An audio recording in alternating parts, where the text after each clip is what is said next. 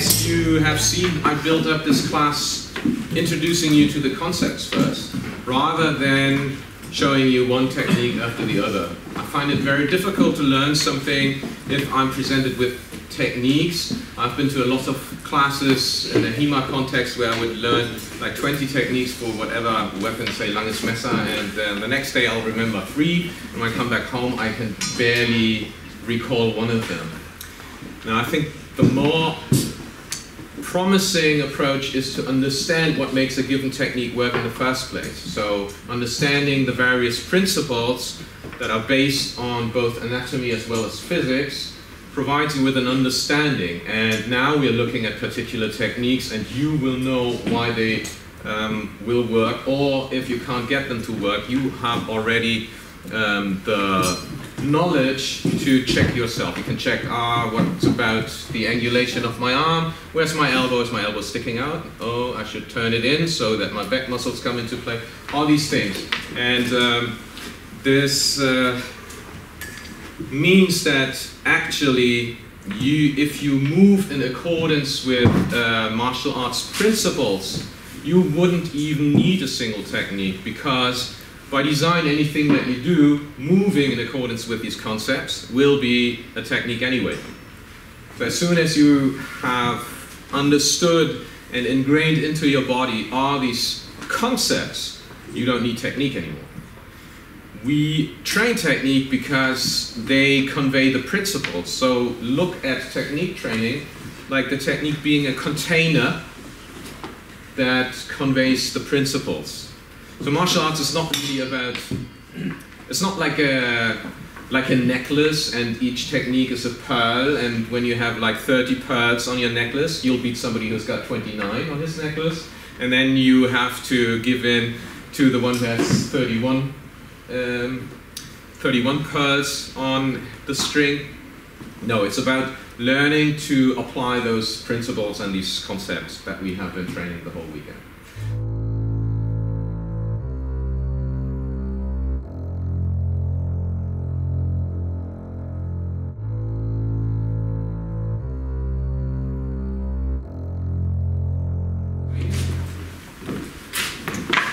Earlier on we were training based on the drills that we have practiced.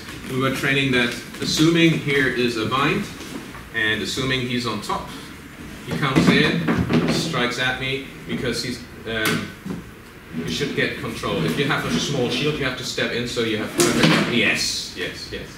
Don't ever stop just because you're on top. You have, you have the superior bind if you're on top. So he's got the superior bind if he moves on top, but he also wants to exploit it by getting perfect control. And keep on moving and making contact with my body. Think of this handle as a dagger, so you want to push that dagger into the opponent. You don't stop halfway. And now I'm really fucked. If he keeps moving, he even puts the boss on me, and now I'm completely folded. If I start to thrust, deal with that. No. Use your blade. You can control. Use your blade, and now you could. No, that way. You could do what you just did. Yeah. Now think about the shield. Start to roll it. No, not like that. Stop. Press. Yay! Yeah, there you go. Yeah, so remember this motion, the snake motion, which is a typical motion in martial arts, and apply this to your shields too. So don't stop in a static fashion. Think about it. Keep on moving.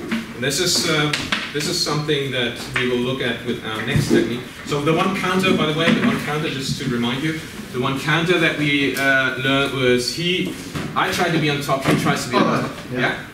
But he is on top, so I know he's stronger. I yield, take my turn to be on top myself, and now it's me who's going to kill him. Okay, there's another option here.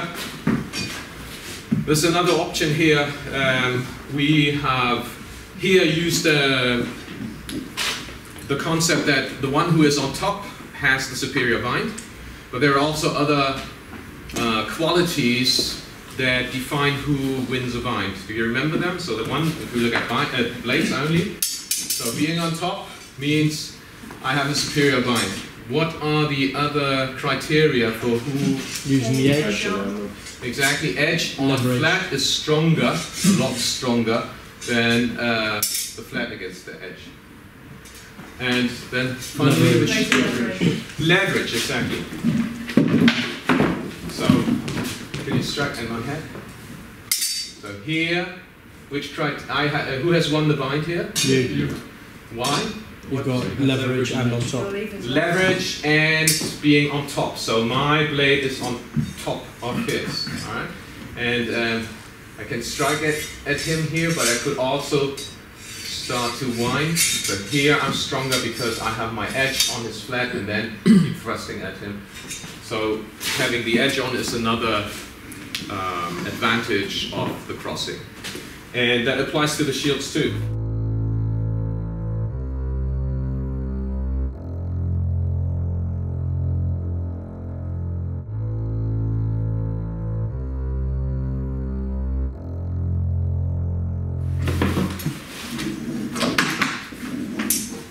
One thing you're going to train next is that when we come to a bind, you put your edge on his flat, and I want you to use once again, can you put your edge on my edge? So if I manage to use leverage here and edge on flat, I'm giving him a little impulse. It's the same impulse that I used earlier, yesterday, to break structure. Remember, yeah, this impulse, the same impulse that you use when you clap, when you destroy a mosquito, for instance, or when you crack a whip. So it's just this short moment of tensing up. Why don't we want to be tensed up all the time? Slows us down and makes us numb. We only tense up for a split second.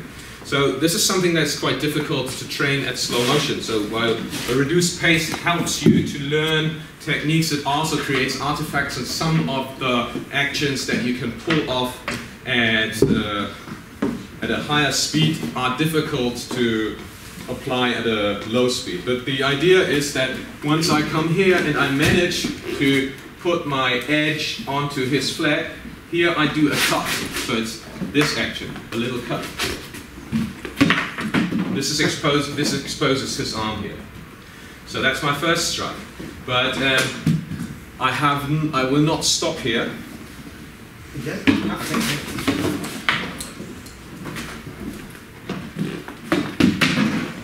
I keep on moving behind, yeah, that's good. I keep on moving behind my shield, being true to my original drill, so which is the snake motion. So remember, snake motion. Only now I am stepping behind my shield. So the footwork for this technique is you cut, you give the impulse, and as you turn to the thrust, you step behind your shield.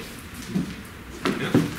So you change your angle of attack with footwork, and that nicely binds him. And look what happens is, first distance is shield on shield exposes limbs.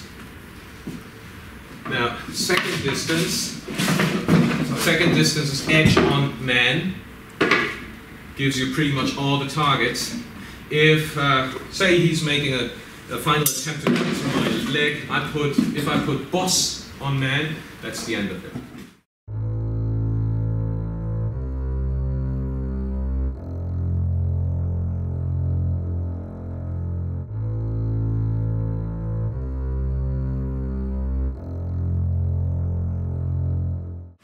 Do you want to try it and then everybody tries it with a partner? Yeah. Okay. So the first, can you do it with your right hand?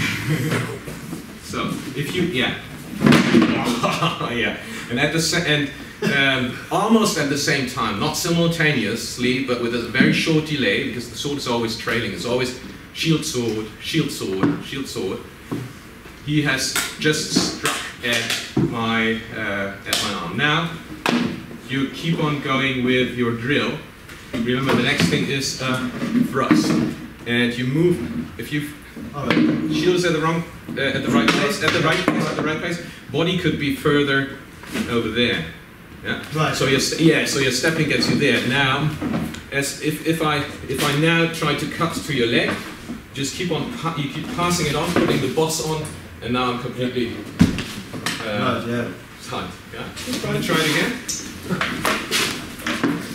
I like this. So you're going through 3 distances in this particular technique. You go through distance 1, shield on shield, which puts limbs into your reach, so you can access limbs.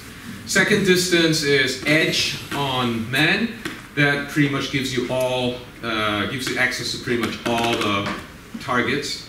And then finally, to completely tie him, that's boss on man. That's the end of it. If you get your boss on the opponent, there's nothing you can do about it. My part is that once I feel I have the chance, I cut to his leg after his first technique. This is just for him to drain, safeguarding himself against this particular cut. It's nothing that's going to work for me. So my counter should be a different one. Do you have a question? More just because I notice how much of a difference it makes how you step in that technique. Oh, okay. Can you come forward and explain? Basically, because I did this completely wrong in the beginning. Cornelius, I did. From here, opening up and cutting. Now, what I would want to do is to step straight out, like this. So you see his rear foot is moving, covering a long distance.